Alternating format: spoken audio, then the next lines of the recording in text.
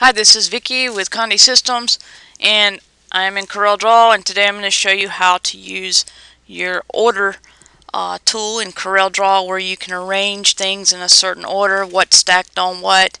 Um, so it's a real simple little tool here that as you create objects in Corel, you can manipulate them as far as what goes on top or what goes in between the layers. So I'm going to just draw a couple of objects on the page and show you a simple way of how it works.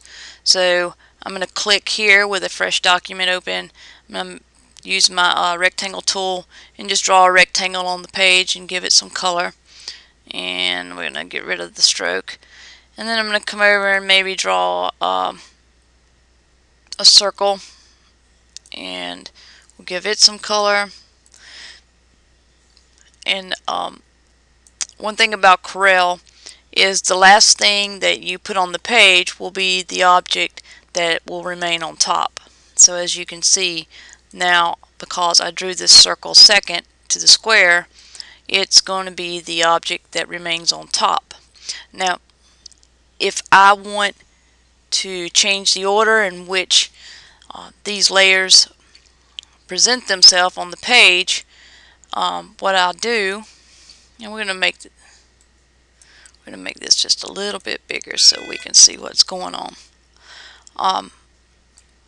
I just go up here to Arrange, Order, and I put it to the back page. And that's how the order tool works. So again, if I want to put this object on top, I'm going to go Arrange, Order, Move to the front of page. And that's how you use your order tool in CorelDRAW, and this would work with all versions of Corel. Again, my name is Vicky. I'm with Condi Systems, and if you have any questions about this operation and what I've just went over, I'll be happy to talk to you about it. Thank you for your time.